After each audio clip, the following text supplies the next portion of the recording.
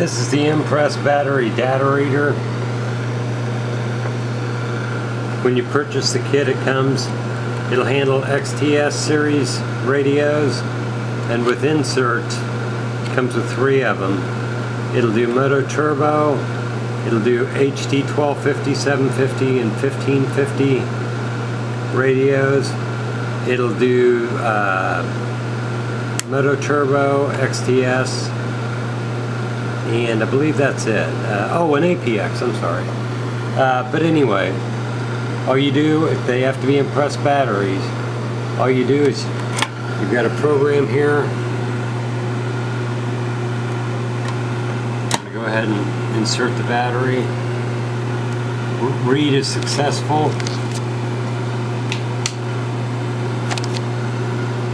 And it shows you the present charge, the milliamp at the present charge,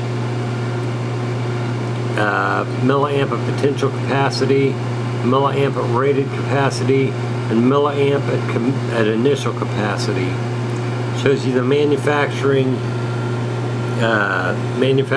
date, date of first use, and day, month, and year. Days since last reconditioning calibration, days since removal from the Impres charger, total Impres charge cycles that it's had, total non-Impres charge cycles, total reconditioning calibration cycles, and estimated time, estimated days until next reconditioning calibrations. And under recommendations, sometimes it doesn't say reconditioned battery. Then you go to the advanced tab here. By the way, this software does come with and it shows the serial number and the chemistry. Then it shows you a histogram, the battery charge state at the beginning of the charge cycles,